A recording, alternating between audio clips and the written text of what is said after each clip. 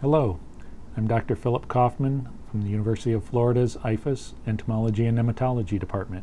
We're going to talk about ticks that occur on your pets, particularly your dogs and cats. In Florida, we have three primary ticks that you're most likely to run into. They include the brown dog tick, the Lone Star tick, and the deer tick. Two of these ticks, the deer tick and the Lone Star tick, are primarily outdoor ticks, while the brown dog tick, which only affects your dogs, will be found indoors. This tick doesn't have any coloration on it. In fact, it appears solid brown. The two other ticks are outdoor ticks. The Lone Star tick is the most common tick that you're going to encounter in Florida. The Lone Star tick female has a single white dot on its back. The male Lone Star tick has multiple white markings on its back. The deer tick doesn't have any coloration, although oftentimes the female will have a reddish abdomen while the rest of her is brownish and black. These ticks come in a variety of sizes, but all ticks start out as very, very small, the size of a period in a newspaper or a sesame seed. They progress through a couple of life stages where they get a little bit bigger at each stage, and certainly after they take a blood meal, they'll swell up quite a bit. The adult ticks will end up being the size of a raisin, and those are the females when they're getting ready to lay their eggs. So these ticks will then drop off the host and move into the environment to lay their eggs. So the next question you might have is, how do I find and control ticks on my pets? Hi, I'm Dr. Dunbar Gram with the College of Veterinary Medicine at the University of Florida. I'm a dermatologist on staff here, and today we'll be talking about ticks. Ticks can come and go in waves throughout the year, but sometimes there are certain seasons with them.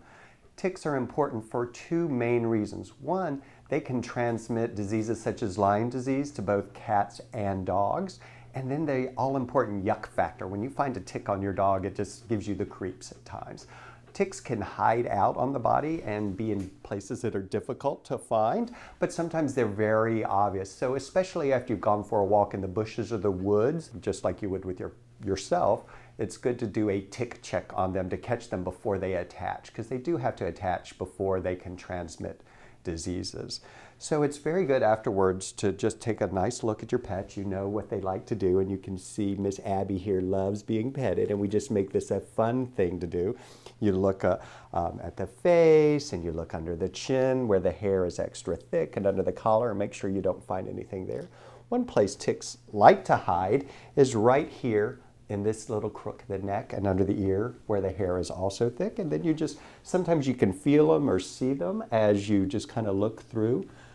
And many dogs like to roll over on their belly, especially at home, not so much at the veterinary clinic, but let's see if Abby will cooperate with us. Hey, baby. Yes, very good. So I'm going to look at your armpits.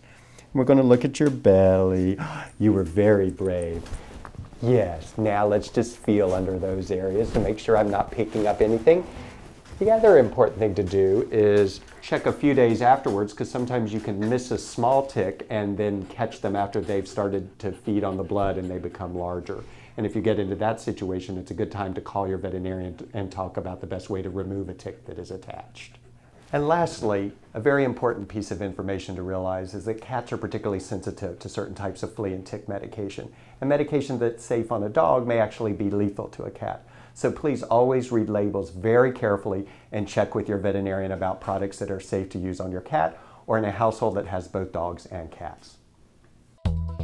For more information about taking care of your pet, please visit Solutions for Your Life.